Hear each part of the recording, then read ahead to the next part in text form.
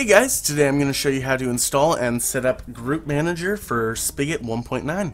First, let's go over to the File Manager tab and then the Plugins folder. With this plugin, it is not listed under the Plugins tab, so you're going to have to manually install it.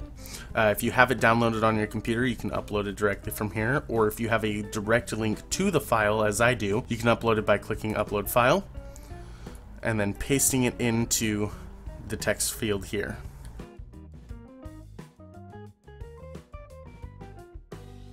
Click Upload from Web. And as soon as it's uploaded, you can go back to my server and restart.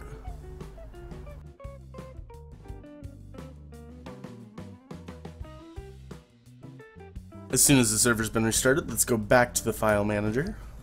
Click on Plugins again, and you should have a new folder called Group Manager. Click on that. Here you're going to see the config YML, the global groups YML, worlds, and backups. We're going to want to go to worlds, and you're going to see a folder for every world that you have installed on your server. In this case, we only have one, and it's called worlds, so click on that. And then you're going to find the users and the groups YML. The users YML file will show you all the users that are actually on the server and listed under here. These are the three defaults. You can add permissions or add them to certain groups specifically through this. If you want to change this, make sure to save it. However, we're going to focus on the groups right now to setting that up.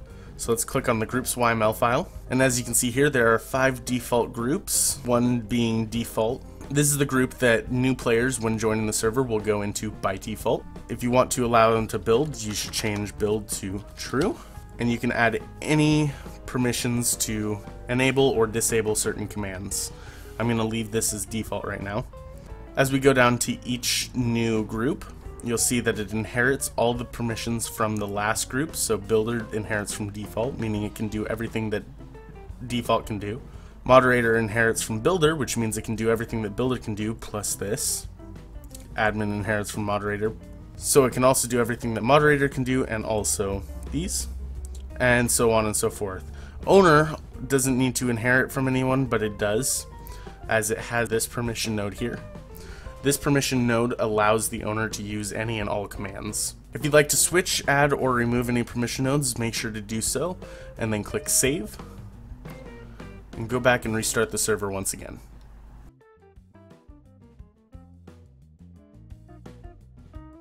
As soon as the server's been restarted, we're going to log into the server.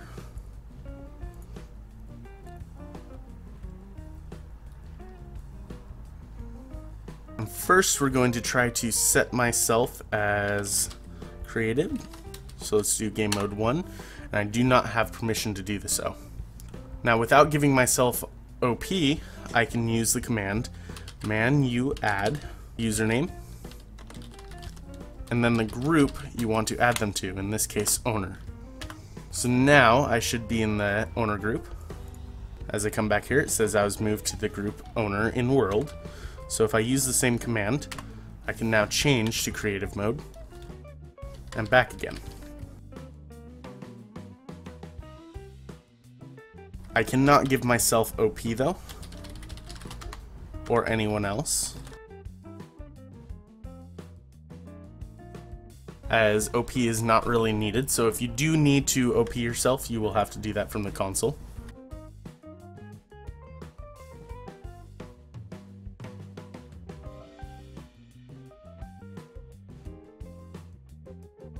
And now I can. You can also use the man_u_add command in game. Let's give myself the builder group. Should be able to build and destroy now, but I cannot change my game mode.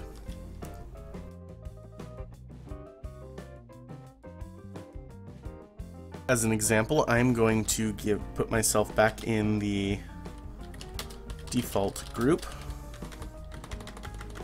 man_u_add Sai Kitsune default.